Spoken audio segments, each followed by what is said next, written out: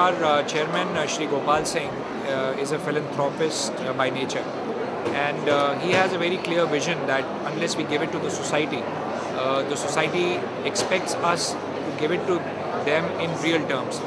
What is important is that CCL does unconventional CSR, those activities which are offbeat, which are not taken by many, and those activities include development of sports, empowering youth to join the armed forces, skill development so that the children of today become the future of tomorrow. That is the kind of initiatives that CCL is concentrating on.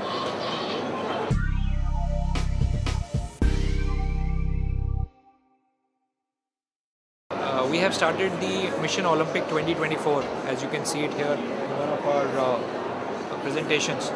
The Mission Olympic 2024 is aimed to empower the youth, the small children of Jharkhand. 97% of the children in Jharkhand in our academy is getting trained for various Olympic disciplines, which includes football, wrestling, archery, athletics and taekwondo.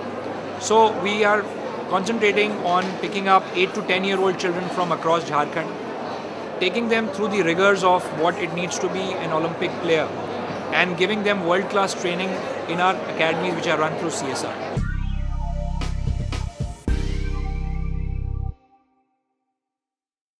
See, as far as the investments are concerned, we shall share those figures with you because they are all available on the portal.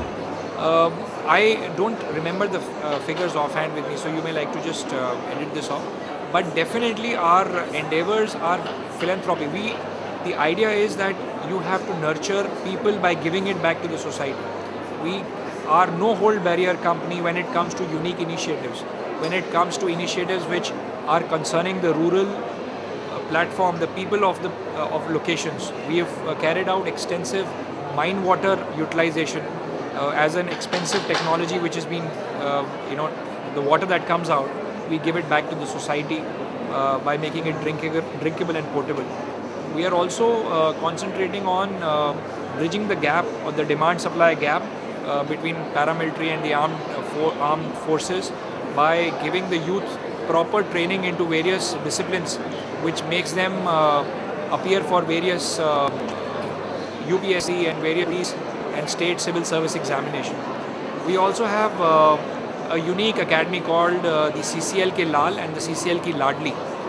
In these academies, we are preparing poor children to prepare and appear for the IITs. In fact, we've had a splendid result of having 8 out of 11 children selected in the IIT mains. These are the kind of initiatives that we are doing, right?